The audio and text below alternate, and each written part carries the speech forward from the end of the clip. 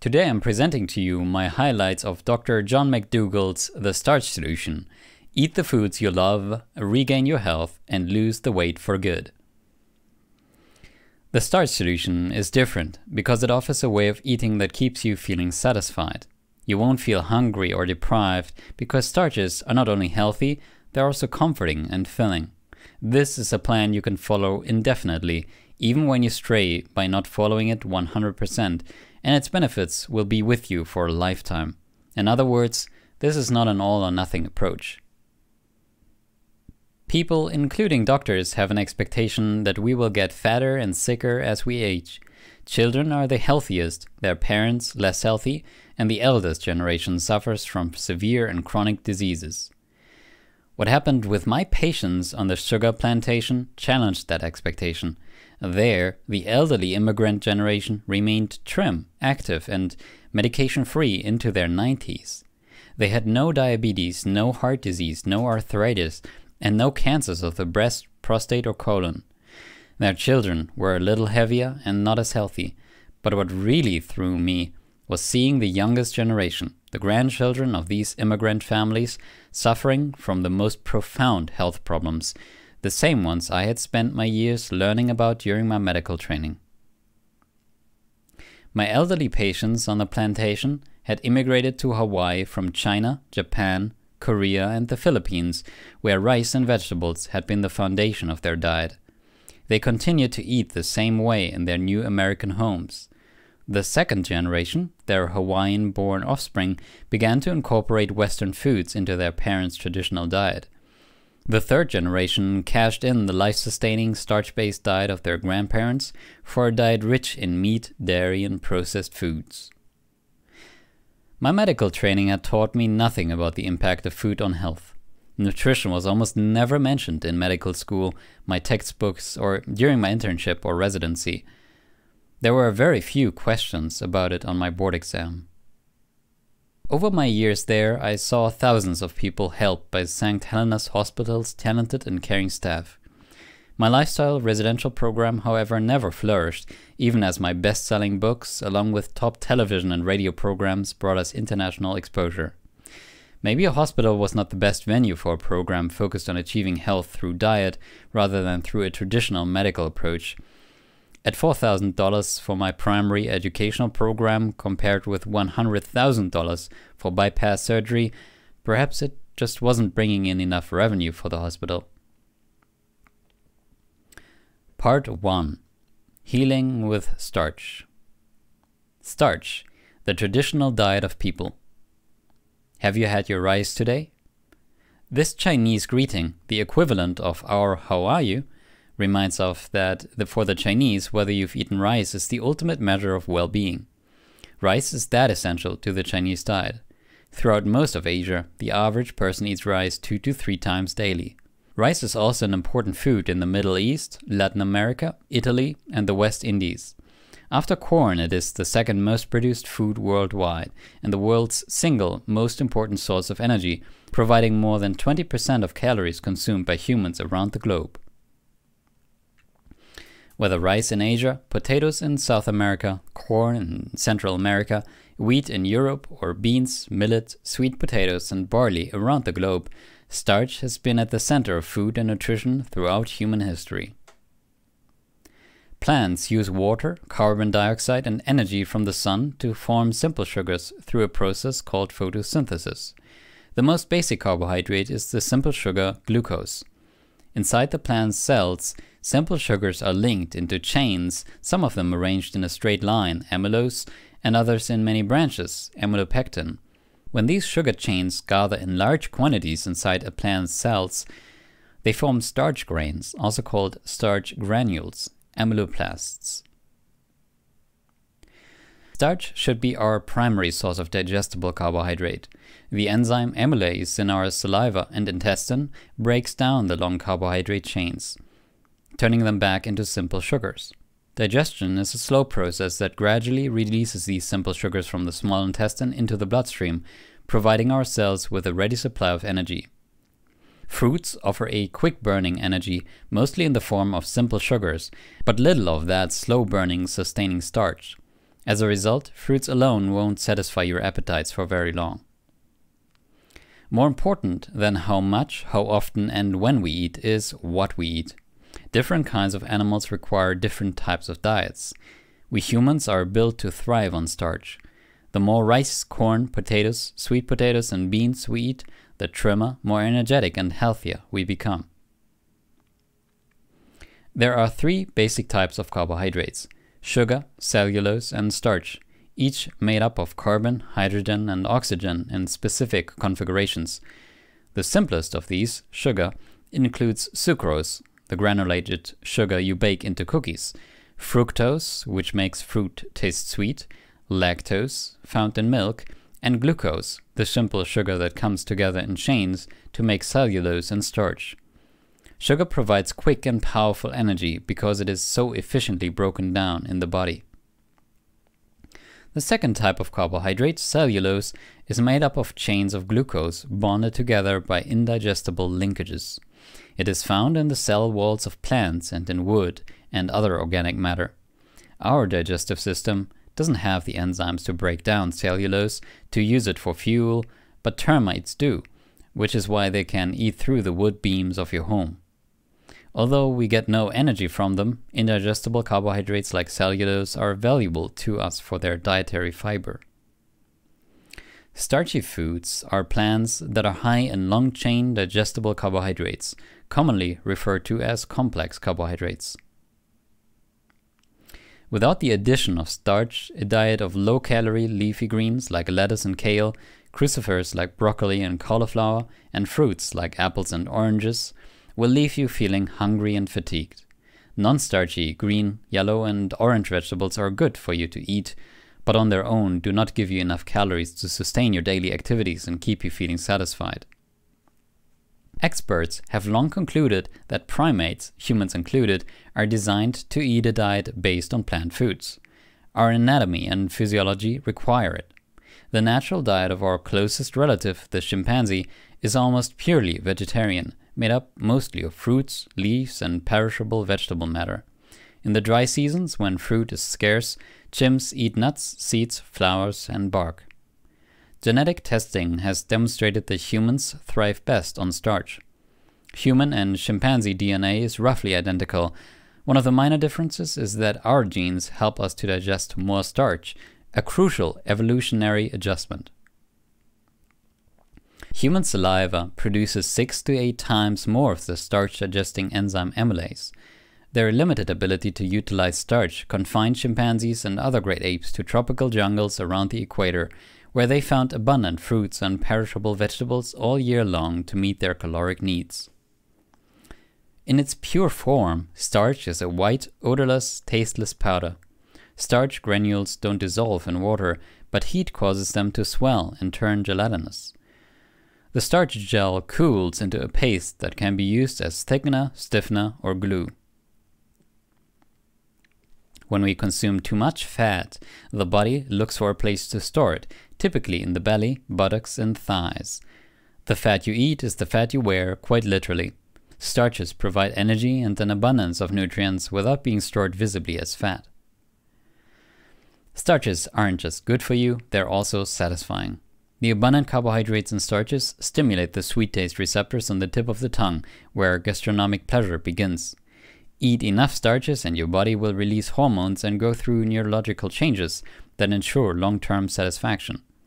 Their naturally great taste and nourishing calories and the good feeling they give us during and after eating them are the reasons we refer to bread, rice, pasta, potatoes, corn, and beans as comfort foods. You would think that starches would promote excess weight gain, but they don't. That's because your body efficiently regulates the use of carbohydrates you get from starch. Even if you consume them in excess, the body will turn them off as heat and energy rather than store much of them as fat.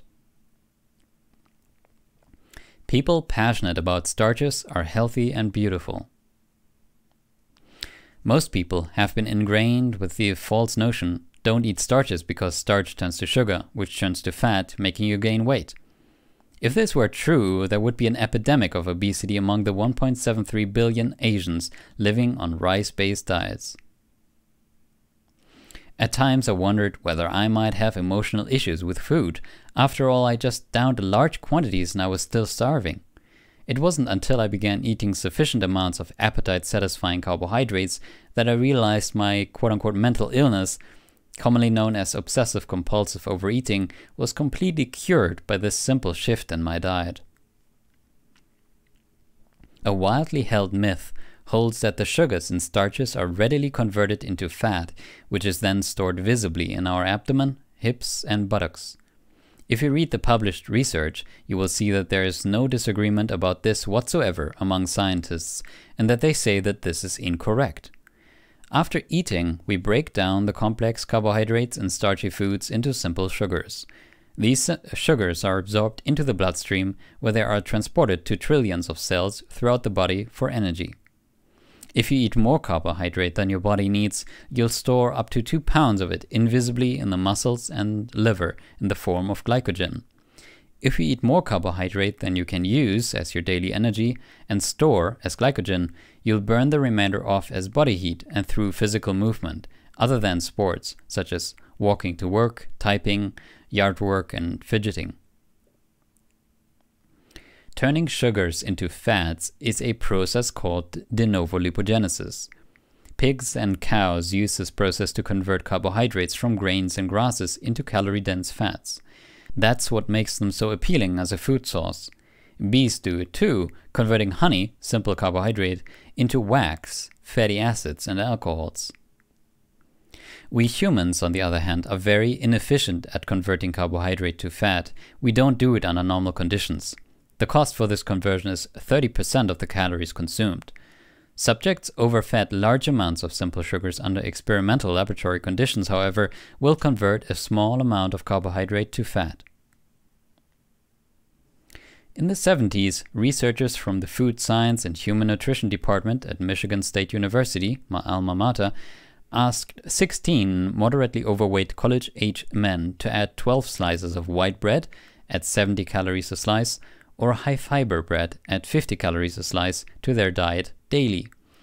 On average, subjects eating the extra white bread lost 14 pounds, 6.26 kilogram, and those adding the high-fiber bread lost 19 pounds, 8.77 kilogram, during the next 8 weeks.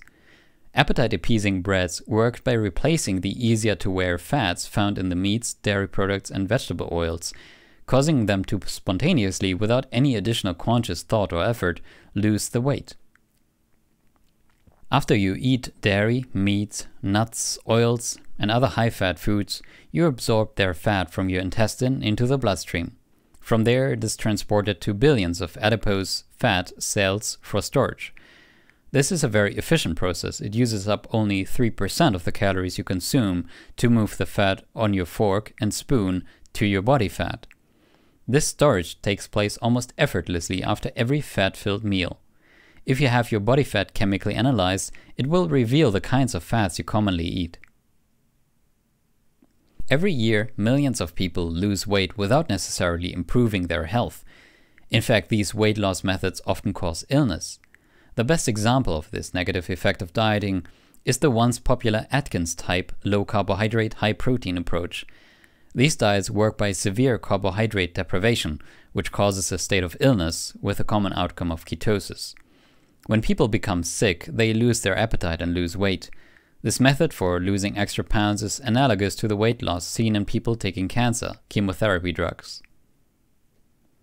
I realize most people are not as excessive as I am, but most do allow at least one of these overindulgences in their lives, and for many, that one extravagance is unending forkfuls of rich foods. For passionate people like us, any attempt at moderation results in continued dependence and recurring failures. The phrase "everything in moderation" has been preached through much of human history. It didn't work in times past, and it doesn't work for most people today. Excess and health need not be mutually exclusive, so long as you take a little time to learn which excesses are health-enhancing rather than destructive.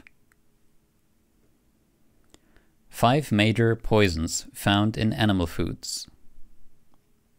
Many of the foods you consume without suddenly feeling ill can be equally risky, or even more so over the long haul. Meat, poultry, fish, seafood, milk, and eggs are a slower type of poison, but they are every bit as dangerous as the ones that let you know right away you have made a big mistake. If the ill effects came quickly enough that we easily associated them with the foods that caused them, we would widely recognize animal foods for the real and serious risk they pose. Because the effects are not immediate, we have to dig a little deeper to understand how these foods affect us. With tobacco and alcohol, the risks are nearly universally understood. We know the facts. Meat, poultry, fish, seafood, cheese, milk, and eggs, on the other hand, are widely considered an appropriate, even essential part of a healthy diet. Most people eat these risky foods believing that they are nutritious and life-sustaining. There actually is no known nutritional advantage to choosing red meat, poultry, dairy, or eggs for their high density of particular nutrients. In fact, high nutrient concentrations come at the expense of others. Milk and cheese are deficient in iron, while red meat, poultry, and eggs, apart from the shells, provide almost no calcium. These cannot be considered balanced foods. When you eat them, you end up with too much of some nutrients and not enough of others. The ones you get in excess pose real and well-documented risks. All animal foods provide essentially the same nutrition and have roughly the same impact on your health. It doesn't matter whether you grill meat that comes from a cow, pig, sheep, lamb, or chicken, scramble eggs from a chicken or duck, or drink milk that comes from a cow, goat, or sheep. Industry-specific food marketers would have you believe otherwise, but in fact these foods are so similar they are essentially equivalent as far as nutrition is concerned. Animal foods are made up of large amounts of protein, fat, and cholesterol, with high levels of the sulfur-containing amino acid methionine and dietary acids. Like animal foods, starchy plant foods as a group behave essentially identically to one another. Plant foods are high in carbohydrate and fiber, low in fat and dietary acids, and have no significant amount of cholesterol. They also have sufficient but not excess amounts of protein on average. Taking in too much protein, methionine, and dietary acid weakens our bones over time. Excess dietary fat and cholesterol clog the arteries and increase the risk of cancer. Excess protein takes its toll even when we are strong and healthy. On average, we lose a quarter of our overall kidney function over 70 years of life just from consuming a diet high in animal protein. Each time we double our protein intake, we increase the amount of calcium excreted in the urine by 50%, escalating our risk for osteoporosis and kidney stones. The body stores dietary fat quite effortlessly as body fat. We also store surplus fat in our liver, heart, and muscles. The accumulation of fat in these organs is a hallmark of a condition referred to as insulin resistance, which in turn contributes to heart disease, stroke, and type 2 diabetes.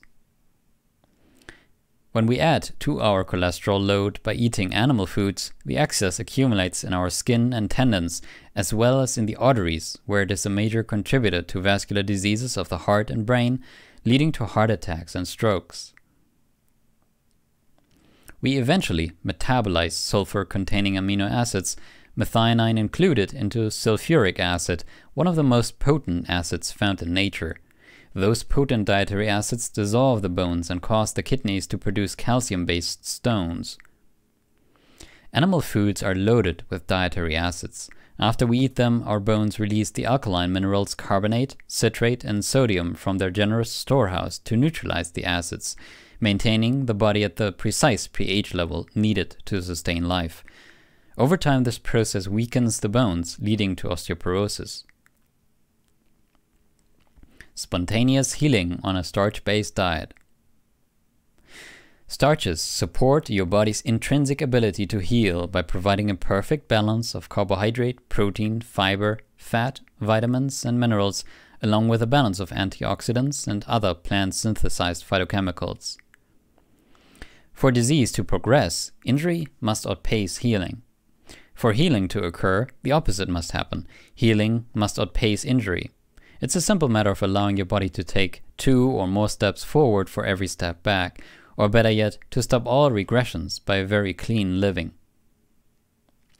The first sign of the body's spontaneous attempt to mend is inflammation, an essential step in recovering from injury or infection. Our tissues become hot, swollen, and painful as plasma and white blood cells move from the blood into the injured areas to do their healing work.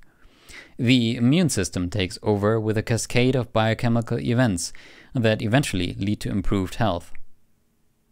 Within 4 months of avoiding free oils, oils that have been separated from the foods that originally contained them, like olive and corn oil, and eliminating animal foods from the diet, more than 70% of people with inflammatory arthritis are dramatically improved or cured altogether. Cancers begin and are spread by unhealthy components of a meat and dairy-centric, oil-laden Western diet. Vegetarians are generally healthier and have lower cancer rates compared with others living in the same communities. The fact that a cancer has formed doesn't mean that the body will abandon its attempts at spontaneous healing. Cancer is not a time for losing hope. It is a time for heeding the body's message and taking action. The diet that best prevents disease, best supports the body's innate healing mechanisms, and best promotes sustained weight loss is a low-fat diet based on starches with added vegetables and fruits, with no animal products or free oils like olive or corn oil. The USDA and the politics of starch. Eating more very low-calorie vegetables and fewer starches leaves people feeling hungrier. Think of a plateful of broccoli, cauliflower, lettuce, kale, and pea pods for breakfast. Although the United States Department of Agriculture, USDA, was created to represent our farm-based population, 150 years later, the agency has morphed from the People's Department into the Agribusiness Industries Department, primarily serving the interests of giant, consolidated, politically influential food production and distribution corporations. The Physicians Committee for Responsible Medicine, PCRM, has developed its own version of the USDA's original 1956 Basic 4 Food Groups recommendations that were later reformulated in its familiar food guide pyramid. PCRM's new 4 food groups recommends 5 or more daily servings of whole grains, 4 or more of vegetables, 3 or more of fruits, and 2 or more of legumes. We are eating the planet to death. Takes about 7 pounds of edible, healthy grains to produce just 1 pound of beef, 4 pounds for a pound of pork, and 2 pounds for a pound of chicken. As a result of these chronic conditions, 18 million people die from heart disease every year. Yet because these diseases generally come in for the kill only after the victims have passed through their reproductive years, the seeds of further destruction are firmly planted in the unhealthy habits passed along to the next generation. Effects of livestock production on the environment. Animal agriculture produces 18% of the world's greenhouse gas emissions, carbon dioxide equivalents, compared with 14% from all forms of transportation combined. Livestock also generate other toxic gases, including nitrous oxide, methane, and ammonia. Nitrous oxide has 296 times the global warming potential and methane 23 times of CO2. Ammonia contributes to acid rain and ecosystem acidification.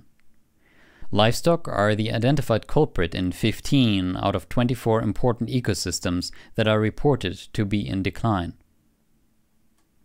The Earth can support an estimated 1 billion to 2 billion people living at the American standards of income, health, food consumption, personal dignity, and freedom. The US share of this population would be 100 to 200 million. This compares with a current world census of 7 billion and a US population of more than 312 million. At the present growth rates, if every human being on Earth were to live according to American standards, including consuming the typical American or European diet, we would need 4 or more planet Earths to feed, house, and care for us all. We have 3 options for addressing worldwide overpopulation and the problems that result from it. Population control, an unacceptable approach to most, increasing agricultural productivity to feed more people, and changing the way we eat. Part 2. The Facts About Food. When friends ask, "Where do you get your protein?" Should you choose a diet rich in animal proteins or one based on vegetable sources?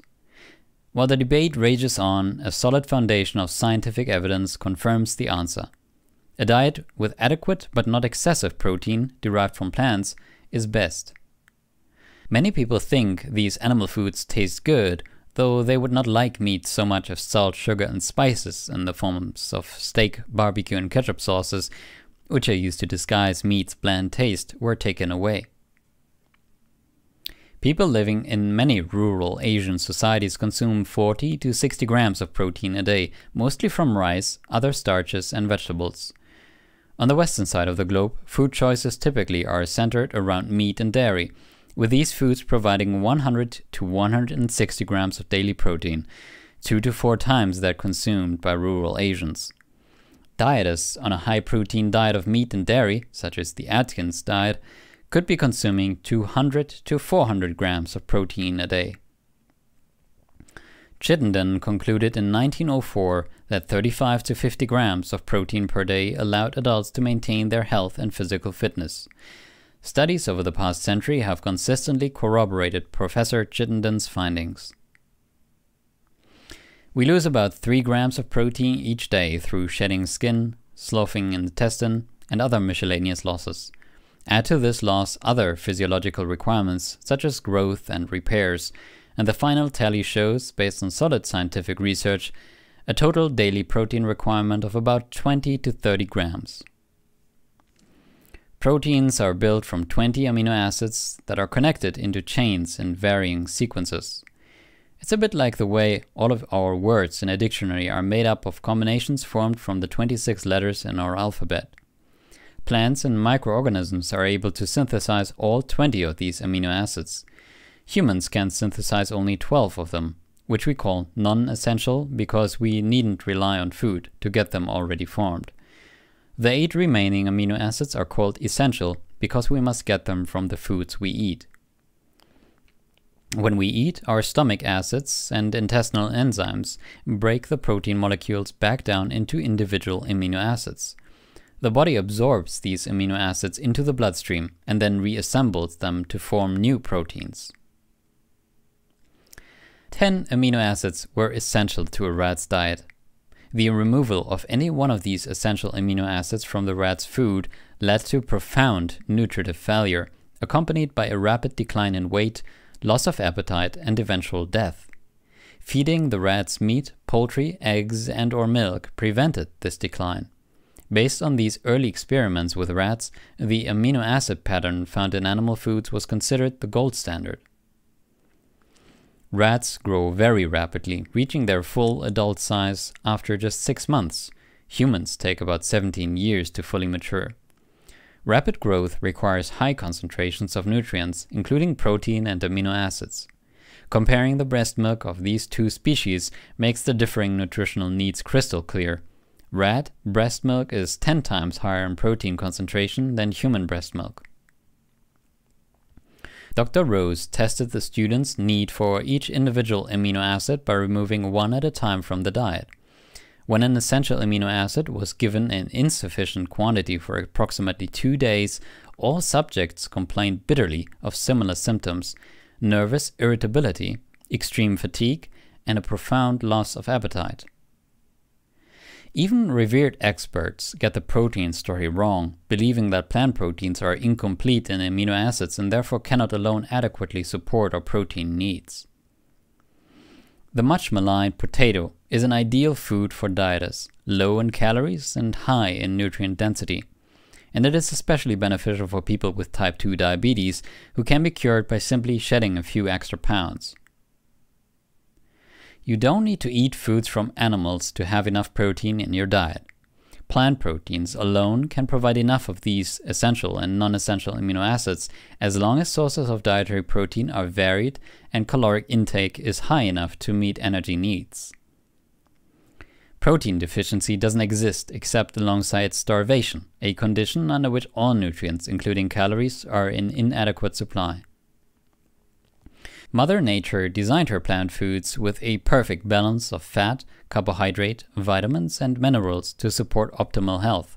So long as you have enough food to eat, the question of fulfilling specific nutrient requirements is a moot one. It's all right there. When friends ask, "Where do you get your calcium?" Milk is as pure white as fresh fallen snow and as familiar as a mother's warm touch. If this single food as a sole source of nutrition can sustain a newborn, surely it must be nature's perfect food. Our need for milk supposedly doesn't stop with infancy or childhood. Milk, we are told, strengthens and protects our bones in adulthood as well. These structural beams of the body are built with calcium, so it shouldn't surprise us that milk is essential to our strength and stability. Have you ever met someone suffering from calcium deficiency? Is calcium a key mineral found in copious quantities in the dairy industry's favorite product, without which our bones will fail to hold us upright? Calcium is a basic mineral element that is neither created nor destroyed. Plants absorb calcium and other minerals from the soil through their roots. As the plant grows, that calcium is built into its fabric, from root to stem to fruit or vegetable to seed. Plants are the source of calcium and minerals that build strong bones for humans, cows, and the largest animals walking the earth. The problem is not finding a way to get enough calcium through what we eat. A plant-based diet of starches, vegetables, and fruits will always give you plenty of it. The problem is holding onto that calcium. The best way to increase your calcium retention is to steer clear of animal proteins, including those found in hard cheeses and other dairy foods. It is the most abundant mineral found in the human body, with the average adult carrying around 2.2 pounds of it, about 99% of which is stored as calcium phosphate salts in the bones. Calcium plays crucial roles from forming the skeleton to regulating the nervous system and blood vessel function. Why the bone loss with additional calcium?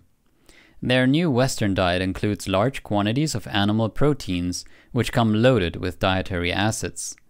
These acids accelerate the excretion of calcium and other bone minerals into the urine. This increased calcium output outpaces the added calcium in their newly adopted Western diet. 3 organ systems very efficiently and precisely regulate the body's calcium balance: the gastrointestinal tract, the bones, and the kidneys. When you overindulge in calcium, your intestinal cells block out much of it, with the kidneys cooperating by eliminating any excess. If your body didn't take these measures to avoid a buildup of excess calcium, the surplus would find its way into your heart, muscles, and skin, in addition to your kidneys, eventually leading to heart and kidney failure and even death. When you eat relatively little calcium, on the other hand, the intestine extracts more of it from your food, while the kidneys work to conserve the calcium already in your body. The body so efficiently utilizes this precious mineral that calcium deficiency due to a low calcium diet is essentially unknown in human beings, even in those billions of people who consume calcium from no other sources than plants. Rickets is seen only in children, and nearly all cases result from inadequate vitamin D, from a lack of sunshine. While it is possible to get rickets from insufficient calcium, a condition called nutritional rickets, it is exceedingly rare and is found only with extremely restricted diets. Worldwide, rates of hip fractures and kidney stones increase with increasing calcium intake. The United States, Canada, Norway, Sweden, Australia, and New Zealand have the highest rates of osteoporosis, while the lowest rates are found in rural Asia and rural Africa, where people eat the fewest animal-derived foods and also consume low-calcium diets. Osteoporosis is caused by several controllable factors, the most important being what we eat. The greatest risk comes from food that are high in protein and dietary acids, including meat, poultry, fish, seafood, and hard cheeses. Although a case can be made against many of dairy's individual components, protein, fat, cholesterol, sugar, lack of dietary fiber, or complex carbohydrates, such microanalyses distract us with oversimplification that misses the larger point. Dairy foods make people fat and sick. Plain and simple, dairy foods are not intended for or tolerated by children or adults. Cow's milk is for calves, and then only for the first 6 months of their lives at most. Taking calcium supplements may be dangerous too.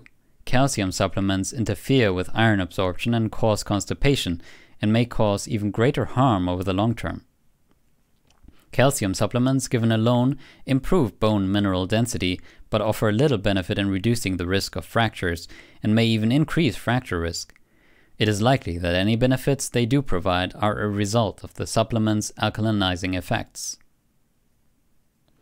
Dairy products have been the foods most often recalled by the FDA because of contamination with infectious agents. These foods are commonly tainted with disease-causing bacteria, such as Salmonella, Staphylococci, Listeria, and deadly E. coli. Dairy may also carry Mycobacterium paratuberculosis, which may cause the life-threatening form of chronic colitis known as Crohn's disease. Dairy foods are also contaminated with viruses, including those known to cause lymphoma and leukemia-like diseases, as well as immune deficiency in cattle.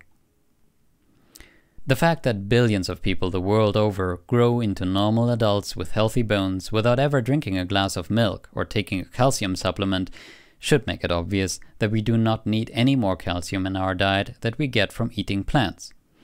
If milk is truly critical to building strong bones, why are humans the only species that continues to drink it after weaning, and the only animal that drinks the milk of other species? Confessions of a Fish Killer. By the year 2048, we are warned all fish and seafood species will have collapsed, meaning that they will be either extinct or on the precipice of extinction. Omega-3 and omega-6 fats are called essential because we need them but cannot manufacture them ourselves. That means we must get them through the foods we eat. These plant-derived fats have many important functions, such as forming cell membranes and synthesizing hormones. Only plants are able to make a double bond at the 3rd or 6th carbon position. Neither fish nor animals nor humans can create their own omega-3 or omega-6 fats. Research has demonstrated that men, women, children, and pregnant women convert small but perfectly adequate quantities of ALA into EPA and DHA without any help from fish. There is no evidence that dementia or any other condition of mental deficiency occurs in populations that take in all of their essential fats from plants and have a low intake of EPA or DHA from fish or supplements. The Japanese diet is based largely on rice. In fact, it is their significant consumption of this starch, not of fish, that explains their better health, trimmer figures, more active lifestyle, youthful appearances, and greater longevity.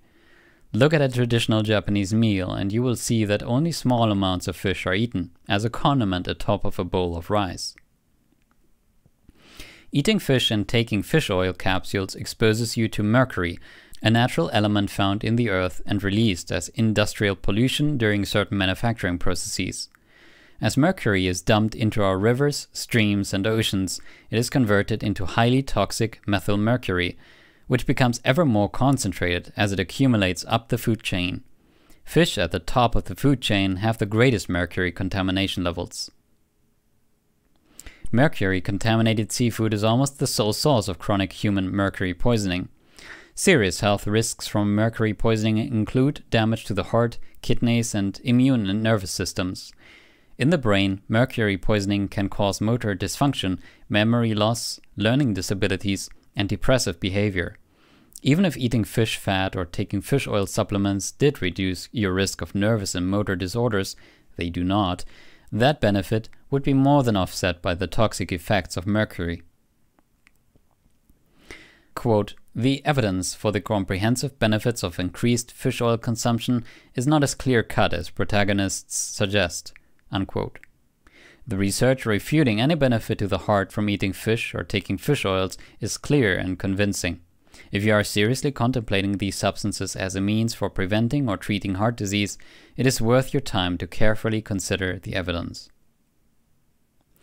More dangers from consuming fish and fish oils. The blood-thinning properties of omega-3 fats that may help prevent the formation of clots also increase the chance of bleeding complications. The anti-inflammatory properties of quote-unquote good fats can suppress the immune system, increasing risk for cancer and infection.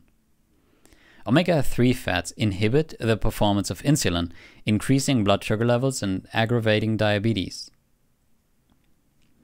While I once enjoyed fishing, now, even though I follow a vegan diet, I would eat a beefsteak before I would harm ocean life again. Whether I consume fish or another animal would have roughly the same effect on my health. Fish is not health food. If you believe otherwise, you'd better get your fill now, before the last 10% of the fish population is devastated by those who have been falsely convinced that fish equals healthy eating and minimal environmental impact. The fat vegan. The fact that vegans are vigilant about what doesn't go into their mouths does not guarantee that they follow good eating habits. In fact, a great number of vegans are overweight and unhealthy. Do vegetable oils prevent heart disease? Many studies show they do not. Serial angiograms of human heart arteries over a year study showed that all three types of fat, saturated, animal fat, monounsaturated, olive oil, and polyunsaturated, omega-3 and omega-6 oils, were associated with significant increases in atherosclerotic lesions. Decreasing total fat intake was the only way to stop the lesions from growing. Both omega-3 and omega-6 polyunsaturated oils are found in human atherosclerotic plaques. Thus, they are involved in damaging the arteries and increasing the progression of atherosclerosis. One of the most important predictors of heart attack risk is an elevated level of factor VII, a substance that enables blood clotting. The formation of blood clots inside the arteries causes most heart attacks and strokes. Olive oil increases blood clotting activity by increasing clotting factor VII as much as animal fats do. Vegetable oils also impair circulation, resulting in a 20% reduction in blood oxygen. Reduced circulation can lead to angina, chest pain, impaired brain function, high blood pressure, fatigue, and compromised lung function. One of the main differences among seeds, legumes, grains, and nuts is the amount of energy they store, either as fat or carbohydrate. Nuts and seeds store energy mostly as fat. Approximately 80% of their calories are from fat and 10% from carbohydrates. Grains and legumes, beans, peas, and lentils, store their fuel as carbohydrate. Only about 5 to 10% of their calories come from fat, with carbohydrates supplying about 65 to 80%. Overindulging in fat-filled nuts and seeds brings about oily skin and excess weight gain at least. For many people, the resulting complications of obesity are type 2 diabetes and degenerative arthritis of the hips, knees, and ankles. Fake soy foods lack the vital elements found naturally in the bean's original design: fiber, carbohydrate, fat, vitamins, minerals, and hundreds of beneficial plant chemicals. Once these components are stripped away, the results on your health can be as far-reaching as constipation from a lack of fiber to a reduction in endurance due to carbohydrate deficiency. Concentrated, isolated proteins burden the liver and kidneys, which play a key role in excreting surplus protein from the body. Adding just 40 grams of concentrated soy protein to experimental subjects' diets has been found to plunge the body into a negative calcium balance, where more of the mineral is excreted through the urine and lost in the bowels than is absorbed by the intestines. Cancer is a real concern when it comes to isolated soy protein, which promotes tumor growth by increasing growth hormone levels. Taller and heavier people have shorter lifespans than do shorter, thinner ones. Researchers believe our best hope for increasing longevity is by taking actions that lower IGF-1 activity. Removing meat, poultry, fish, shellfish, eggs, and dairy are well-recognized dietary changes that lower IGF-1 levels. Vegans are industrious. They must shop and read menus carefully, sometimes turning down dinner invitations and social opportunities as well as passing up tempting food in situations where they are hungry or the options are limited. It all requires a great deal more effort than the average person is willing to muster. Vegans are duly rewarded for their deep sacrifice when they discover that in fact plants provide all of the protein, amino acids, essential fats, vitamins and minerals they need, and that eliminating meat and dairy from their diet provides a great many health benefits.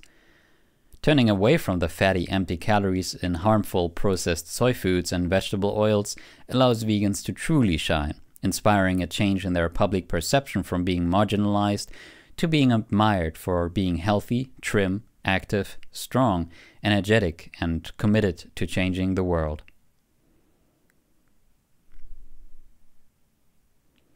Just to be on the safe side, stay away from supplements. Supplements can fix deficiencies, not excesses. How many friends and relatives do you know who have suffered from illnesses caused by a vitamin deficiency, such as scurvy from vitamin C deficiency, beriberi from insufficient vitamin B1, or pellagra from a lack of niacin? How about protein or essential fatty acid deficiencies? Most likely none. Now turn your vision 180 degrees.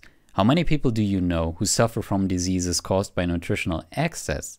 How many have health problems from consuming too much fat, cholesterol, sodium, protein, or just plain too many calories? Have any of those friends suffering from these excesses significantly reduced their weight by taking supplements? Have any cured their arthritis, hypertension, colitis, or even type 2 diabetes with vitamins and minerals? I'm quite sure they have not. Vitamins are organic compounds that cannot be synthesized by the body. In order to remain healthy, we must take in these vitamins by eating food. Of the 13 known vitamins, there are only 2 that plants don't make, D and B12. Vitamin D is not actually a vitamin at all, but rather a hormone that the body produces when we expose our skin to sunlight. Vitamin B12 is more complicated. Neither plants nor animals synthesize it, rather it is produced by bacteria. B12 is then stored in animal tissue, so one way we can get it is by eating meat. Minerals are in the soil, and the plants draw them up into their stems, leaves, flowers, and fruits through their root systems. The depleted soil's sales pitch goes like this. You must take supplements because of the poor condition of soil these days. The crops you eat were grown in soil that has been drained of its nutrients from years of over-farming. Now the foods that grow in them are also deficient in vitamins and minerals. My brand of supplements will correct this problem for you by providing these missing nutrients. This simply is not true. Plants synthesize vitamins, they are not found in the soil. If a plant is going to bear roots, seeds, flowers, and/or fruits fit for sale in your market, then it is going to have to produce all of the organic chemicals that are necessary for its own survival. Mineral deficiency from depleted soil is theoretically possible, but highly unlikely to affect anyone living in a modern society. The classic example of a mineral deficiency is iodine deficiency, which caused the goiter belts of the Great Lakes region nearly a century ago, and still causes goiters in underdeveloped parts of the world, such as Africa. There are also some rare cases of selenium deficiency and possibly zinc deficiency in underdeveloped countries. These deficiencies occur because of the geographically restricted supply of foods available to these people.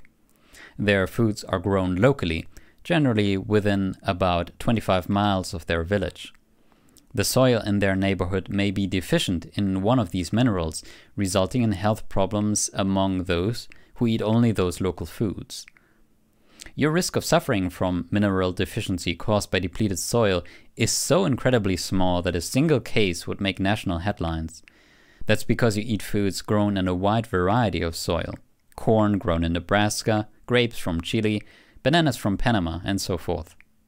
In the unlikely chance that one food was low in a mineral due to depleted soil, your next bite would likely contain an abundant supply. Beta-carotene is one of about 50 similar naturally occurring active substances in our diet, classified as carotenoids, that are especially abundant in colorful fruits and vegetables. After nutrients move into the cytoplasm, they attach themselves to the cellular machinery through a specific receptor, the way a key fits into a lock. Beta-carotene, like all of the other biologically active carotenoids, must attach to these specific carotenoid receptors before it can function. When a cell is flooded with one type of carotenoid, in this case beta-carotene from vitamin supplementation, there's overwhelming competition for the carotenoid receptor sites. The other 49 functional carotenoids are displaced by the beta-carotene from their cellular connections, creating deadly nutritional imbalances. The most careful studies on isolated concentrated nutrients have focused on the effects of beta-carotene, vitamin E, and folic acid. Randomized controlled trials involving more than 150,000 subjects have proven that taking these and other supplements actually increases your risk for heart disease, cancers, and premature death. Studies of supplement use have also reported more fractures in women at risk for osteoporosis, damage to the kidneys in diabetics, and an increase in the severity of respiratory infections. Vitamin D is unusual in two ways. First, it is actually a hormone and not a vitamin, even though we call it a vitamin. And second, we get it not from eating food, but rather through exposure to sunlight. While a pill will indeed increase the level of vitamin D in your blood, making it look as if you are benefiting from the vitamin, studies show that getting your D through pills or milk is not very effective at strengthening your bones. Changes in vitamin D levels in the body are affected mostly by sun exposure rather than by diet. Your body stores in your body fat the extra vitamin D you produce during the sunniest months of the year, then slowly releases it during the darker months. For white people, exposing a large part of the skin to the summer sun for 20 to 30 minutes at one time provides about 10,000 international units of vitamin D. The Scientific Advisory Committee on Nutrition and the National Institutes of Health recommend 200 international units daily, so you can see that 10,000 units is far more than enough. The most dramatic consequence of sunlight deficiency is the bone-deforming childhood disease rickets, which can be corrected by increased sunshine and supplements. A similar softening of the bones in adulthood is called osteomalacia. In most cases, sunlight deficiency causes no symptoms, but it can contribute to diffuse muscle and bone pain and weakness, which may be misdiagnosed as fibromyalgia. Based on the current standards of normal, 30 or more nanograms per milliliter, between 50 and 90% of adults and children are considered deficient in vitamin D. Even people who get quite a lot of sun exposure cannot meet this standard. Recent scientific literature suggests that the level for normal of 30 nanograms per milliliter is exaggerated and should be lowered. I believe a level of 20 or more is adequate. Most children and adults already meet this target. If your test comes back with a level below 20, I suggest the first thing you do is take a second test to rule out laboratory error. If it is still under 20, try spending more time in the sun and test again before considering something so drastic and potentially dangerous as taking vitamin D supplements. Indoor tanning devices for home or commercial use emit the same spectrum of ultraviolet radiation as sunlight. In areas of the world where sunlight hours are limited, or when getting outdoors is impossible or impractical, artificial ultraviolet light is the preferred way to correct vitamin D deficiency. Unless you are unwilling or unable to get out in the sun and don't have access to a tanning bed, I hope you will avoid supplements because the benefits are meager and the costs and risks substantial. In my opinion, the adverse effects of vitamin D therapy are understudied, underestimated, and underreported. For those who must take vitamin D supplements, such as elderly people who are unable to get outdoors or use a tanning bed, 200 international units per day should be adequate. This is compared with the commonly recommended levels of 2,000 to 4,000 international units per day of over-the-counter vitamin D to correct low vitamin D blood levels. Vitamin D2 is as effective as vitamin D3 in maintaining circulating concentrations of 25-hydroxyvitamin D. Taking 10,000 international units or more per day can cause vitamin D toxicity. Since the usual dietary source of vitamin B12 for omnivores is meat, the obvious conclusion is that those who choose to avoid eating it are destined to become deficient in B12. There is a grain of truth in this concern, but an otherwise healthy vegan's risk of developing a disease from B12 deficiency is extremely rare, less than 1 chance in a million. Subclinical metabolic changes may be seen, but actual disease is exceedingly uncommon. Our daily requirement is less than 3 micrograms. A microgram is 1/1,000,000th of a gram. By design, we need to be exposed to only minuscule amounts of this essential nutrient. Typically, the liver stores 2 to 5 milligrams or 2,000 to 5,000 micrograms of B12, at least a 3-year reserve. The body has many efficiency mechanisms, including reabsorbing the vitamin in the small intestine and recirculating it for future use. This means it could take you 20 to 30 years after adopting a vegan diet to become B12 deficient. This assumes you take in no new vitamin B12, which is all but impossible, since even on a vegan diet you will take in some B12 through bacterial sources on your food, in your gut, and in the environment, even if you aren't trying. Although vitamin B12 is found in animal foods, neither animals nor plants synthesize it. Bacteria make vitamin B12. The intestines of animals, especially ruminants such as cows, goats, and sheep, are populated with B12 synthesizing bacteria. Animals store it in their tissues, and it gets passed up the food chain when one animal eats another. From the mouth to the anus, the human gut contains bacteria that synthesize vitamin B12. These bacteria are an important reason that disease from B12 deficiency occurs so rarely, even among lifelong dedicated vegans. The colon contains the greatest number of bacteria and is where most of our intestinal B12 is produced. However, because B12 is absorbed in the ileum upstream of the colon, this plentiful source of B12 is not immediately available for absorption. The rare case of B12 deficiency may be one important consequence of too much cleanliness. Regardless, I recommend supplementation with vitamin B12. The effects of vitamin B12 deficiency are observed first in the blood and then in the nervous system. In the blood, the deficiency shows up as megaloblastic anemia, characterized by very large blood cells. Even when the megaloblastic anemia is severe, the low red blood cell count doesn't typically cause problems for the patient, and the anemia is always cured with vitamin B12 supplementation. The most common nervous system symptoms of B12 deficiency are numbness and tingling in the hands and feet. In the early stages of the deficiency, these neurological problems are entirely reversible. However, prolonged and severe deficiency can cause more serious and lasting nerve damage. All in all, the risk of vitamin B12 deficiency is quite remote. You can see these consequences of a rich, typically American B12 sufficient diet every day. You probably also know some vegetarians and vegans, but have you ever met one who has suffered from anemia or nervous system damage as a result of his or her diet? I doubt it. Excessive quantities of B12 appear to be safe and non-toxic. If you are an otherwise healthy vegan and are using typical dosage of B12, 500 micrograms or more per pill, a weekly rather than daily dose of this vitamin will be more than sufficient. B12 is often sold as cyanocobalamin, which some researchers have questioned for treating vitamin B12 deficiency, especially neurological problems. The methylcobalamin and hydroxycobalamin forms of B12 are better choices. Salt and sugar, the scapegoats of the Western diet.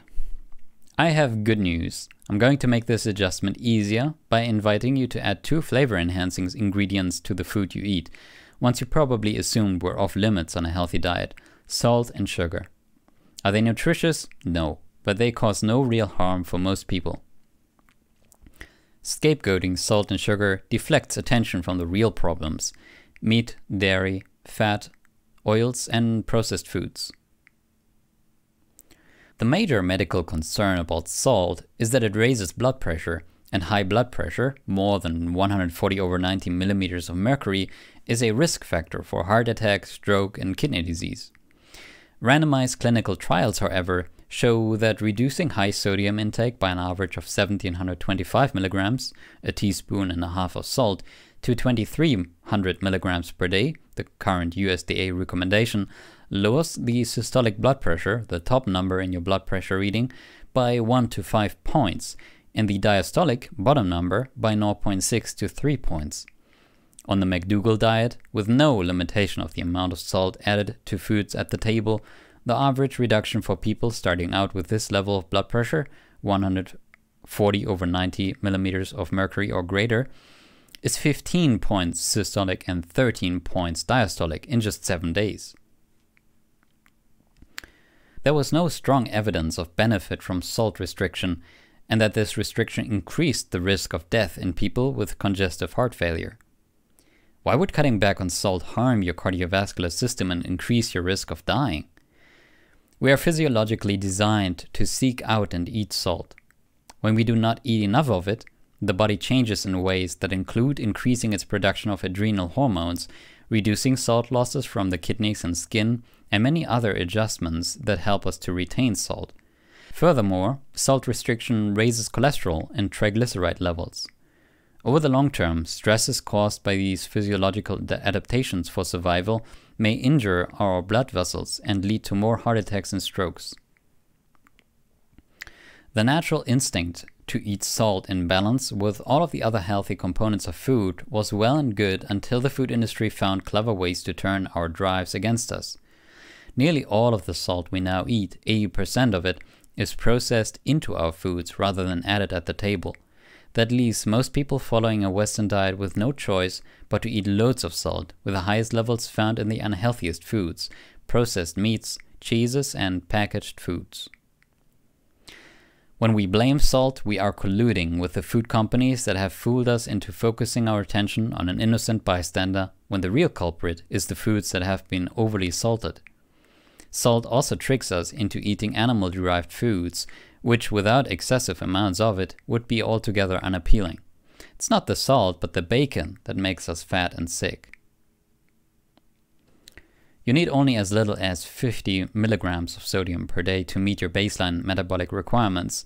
A diet based on starches, vegetables, and fruits with no added sodium contributes about 200 to 500 milligrams, so there is no reason for concern that you won't get enough even without adding salt.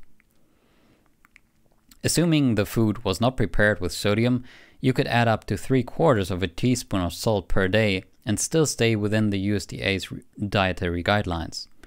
I suggest adding salt at the table rather than in cooking, because salt added during cooking largely dissipates into the mix of other ingredients, losing the pleasurable flavor. Your big payoff is when you add salt to the surface of your food. It contacts your tongue directly.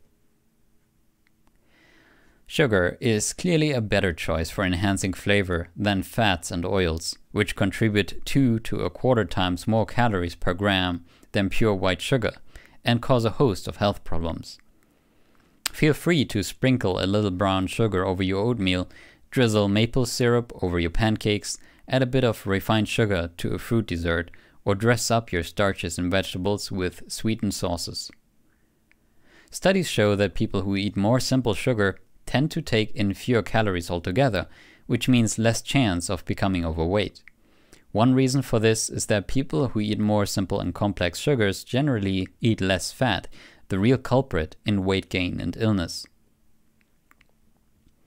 Type 2 diabetes is a direct result of obesity. Worldwide, the populations with the lowest rates of diabetes are those that eat the most carbohydrate. Type 2 diabetes is all but unknown in rural Asia, Africa, Mexico, and Peru, where a higher carbohydrate diet is the cultural norm. As carbohydrates become increasingly refined, they become less efficient in inhibiting weight gain and increasing weight loss. Refined sugars and flours are referred to as empty calories because most essential nutrients have been removed in their manufacturing. Complex carbohydrates in the form of whole starches like brown rice, whole oats, corn, white potatoes, and sweet potatoes are the best route to weight loss and good health. You've probably heard a lot recently about the glycemic index, GI, which measures the rise in blood sugar over 2 to 3 hours after we eat. Your blood sugar is supposed to rise after you eat. It's a good thing, not the sign of a problem. Consumers and medical professionals alike assume that foods with a higher GI, such as potatoes and rice, that cause some of the higher increases in blood sugar seen after a meal, are harmful and should be avoided. Obesity and type 2 diabetes have reached epidemic proportions as people shun healthy carbohydrates, in part because of their GI ratings, and replace them with unhealthy but very low GI foods like vegetable oils, meats, and cheeses. Rising blood sugar triggers satiety, telling you it's time to stop eating. Rather than causing you to eat too much and gain weight, high GI foods help you to feel satisfied and thus to stop eating. Think about a slice of pizza dripping with oily cheese and a nice big slice of chocolate cake piled high with rich frosting versus a bag of raw carrots and some plain boiled potatoes. Which of these foods are healthier? You won't have any trouble picking the carrots and potatoes. Which have the lower GI? The pizza and the cake. Carbohydrates are commonly implicated in increasing triglycerides, the elevated blood fat levels associated with risk for heart disease and strokes. But in order to demonstrate a rise in triglycerides from eating carbohydrates in experimental studies, subjects must eat a great deal of simple sugars and refined flours, and/or must continue to eat after they feel full to the point of discomfort. Widespread tooth decay is largely a modern phenomenon, beginning with the production of refined foods and the widespread use of sugars in food. Bacteria in your mouth convert simple sugars into strong acids, and these acids can eat through the protective enamel coating on your teeth to cause decay. A diet only works to the extent that you stay on it. The starch solution is not a religion based on perfection, but rather a practical means to solve many everyday problems. These two highly pleasurable ingredients, salt and sugar, along with a variety of spices, will increase your enjoyment of your foods and help you stick with the starch solution for a lifetime. Part 3. Living the solution. Practicing the starch solution. One of the most exciting things about the starch solution is that it is not a diet in the traditional sense of restricting how much you can eat. So long as you choose the right foods, you can always eat until you feel comfortably full and satisfied. So long as you eat only the permitted ingredients, you can combine them in any way you like, in any preparation to suit your own taste. You can eat a wide variety or limit your choices to a few simple dishes repeated over and over again. The cardinal rule of the starch solution is that you must center the food on your plate around starches, adding color and flavor with non-starchy vegetables and fruits. Use fat-free seasonings and sauces generously to add variety to your meals and make them more interesting. The following foods are never part of a healthy diet and should be meticulously avoided if you are to benefit from the starch solution. Meat, such as beef, pork, and lamb. Poultry, such as chicken, turkey, and duck. Dairy foods, such as milk, cheese, yogurt, and sour cream. Eggs. Animal fats, such as lard and butter. Vegetable oils, including olive, corn, flaxseed, canola, and safflower oils. Processed and packaged foods, except for the ones containing only permitted ingredients. Although diverging from the plan once or twice a year will not undo all of its benefits, it can be a slippery slope. If you indulge too often, you may find it difficult to get back on track. For most people, eliminating a food altogether is far easier than figuring out when it is okay to eat it. I recommend staying away from these foods altogether, all of the time, for the rest of your life. It may seem inconceivable now, but once you make the commitment and experience the profound effects, you will not miss the foods you give up. Most starches can be classified as whole grains, legumes, or starchy vegetables. Non-starchy vegetables are a plentiful source of vitamins and minerals, fiber and water. On their own, these vegetables don't provide enough calories to make them a filling meal, but they do add flavor, aroma, texture, color, and variety to the plate. Non-starchy vegetables are the green, yellow, orange, and more multicolored ones, and they come in many forms. Fruits offer a sweet addition, a punctuating conclusion to a meal or satisfying between-meal snack. If you seek to accelerate your weight loss, or if you suffer from a chronic disease or are on the cusp of developing one, I recommend avoiding these foods altogether. Or if on the other hand you are already happy with your weight or not in a hurry to lose, and you do not suffer from a chronic illness, then you might wish to consider including small quantities of these higher calorie foods in your starch-based meals. Avocados, dried fruits, flours, whole grain, white, all-purpose, fruits and vegetable juices, nuts, peanuts and peanut butter, seeds, simple sugars, that is table sugar, maple syrup, molasses, agave. The best way to ensure that you stick with the starch solution is to keep an assortment of healthy ingredients on hand in your kitchen. A well-stocked pantry and refrigerator will make the difference between success and failure. There will be times when you just don't feel like cooking or you don't have time. It is for these occasions that we've suggested keeping your pantry shelves, refrigerator and freezer well stocked. Preparing, portioning and refrigerating or freezing foods in advance when you do have time to cook leaves you with easy meals for later. In fact, many soups, stews and casseroles taste even better the second day.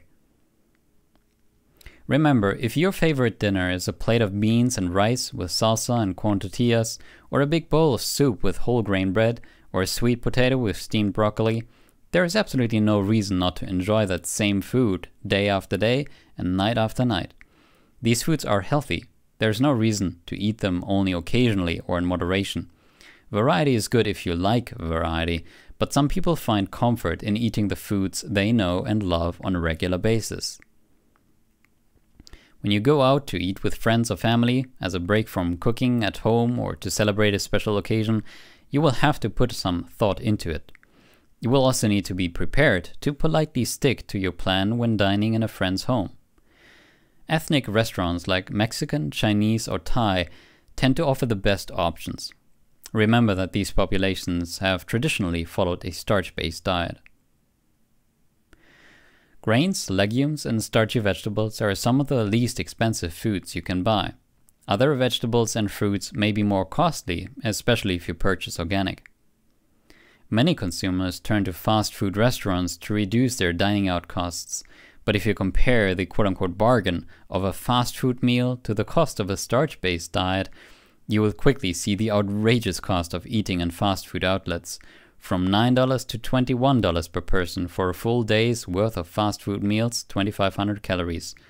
About $14 per person per day is the average cost.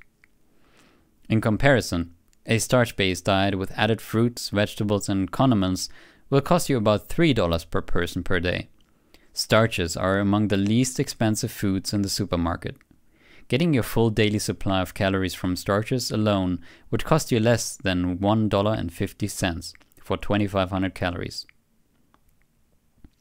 The net savings from switching your 2,500 calories per day from fast foods to starch-based meals is $11 per person per day, $14 minus $3. Over the course of a year, this puts savings in your pocket of more than $4,000. The 7-Day Sure Start Plan. The rules of the 7-Day Sure Start Plan are easy to follow. 1. Eat more starch. Eat as much starch as you like. Don't go hungry. 2. Choose the least processed starches and other foods you can find. For example, brown rice is better than white. Cooked whole grains are better than products made with white flour.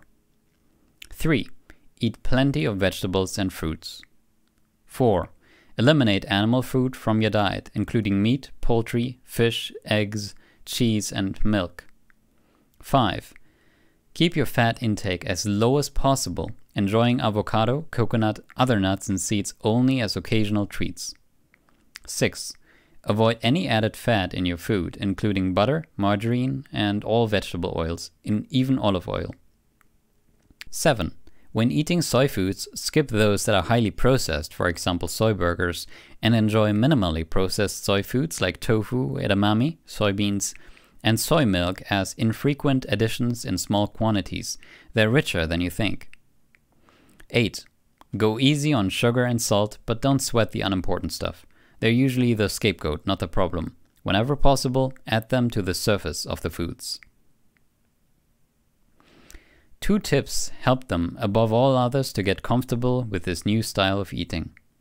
Avoid temptation by keeping unhealthy foods you crave out of your home and workplace. If a food feels like an addictive drug when you eat it, you have a hard time stopping, it's not a good food to keep around. Prepare or purchase healthy foods you enjoy so there's always something you can feel good about eating, especially when you are in a hurry. Keep your refrigerator and cupboards filled with good foods you can grab on the go and bring along with you to work or on the road. If on day 5 you are in the mood for the menu on day 3, no problem, swap them. If you really enjoyed the lunch on day 2, follow that menu twice or 3 times or 7. In fact, if you simply adore sweet potatoes and broccoli, you can eat them for breakfast, lunch, dinner, and between meal snacks every day of the week for many years. As you have learned in this book, starches along with vegetables and fruits provide complete nutrition. Although the menus are based on 3 meals per day, the number of times you eat is not important. You can eat once a day or 14 times. Eat when you are hungry and stop when you are satisfied. If you do that, it makes no difference how often you eat. The only imperatives are that you eat plenty of starch, supplemented with fruits and vegetables, avoid vegetable oils and animal-based foods, and eat rich foods like nuts, seeds, minimally processed soy products, and dried fruits and juices in moderation, if at all. The less of these richer foods you eat, the more dramatic your weight loss and health improvement will be. If you are already at your desired weight or you are underweight, you can use these richer plant foods to keep your weight in check. Achieving maximum weight loss. Follow this more restricted version of the starch solution to lose more weight more rapidly. Increase the amount of non-starchy green, yellow, and orange vegetables you eat to about 1/3 to 1/2 of the food on your plate. Fill the remainder of your plate with starch. Avoid all simple sugars, including dried fruits and juices. Keep fresh fruits to 1 or 2 a day. Avoid flours and flour products, including breads, bagels, and pastas. Steer clear of all high-fat plant foods, such as nuts, seeds, avocados, olives, and soy-based foods. Eat many small meals a day rather than 1 or 2 large ones. Eat a simple meal plan like sweet potatoes and broccoli, or beans and rice with a non-starchy vegetable. Greater variety results in more food consumed. Don't eat out at restaurants. Exercise more frequently to burn more calories and to tame an overactive appetite. Enjoyment and satisfaction are the keys to successful diet change and weight loss. Avoid becoming too overzealous about eating very low-calorie green, yellow, and orange vegetables and reducing the starches you eat so much that you feel hungry all the time. It will make the program difficult to follow and increase your risk of giving it up. If you feel hungry, eat more starches. If you keep your meals simple, as we do, you won't find yourself overwhelmed with piles of vegetables waiting to be chopped, or complicated preparations requiring every pan and utensil in the kitchen, hours of work, and burdensome cleanup. In fact, we eat mostly one-dish meals that can be prepared using just 1 or 2 pots and pans. Another frequent misconception is that a complete dinner calls for putting several different dishes on the table. At first I thought that too.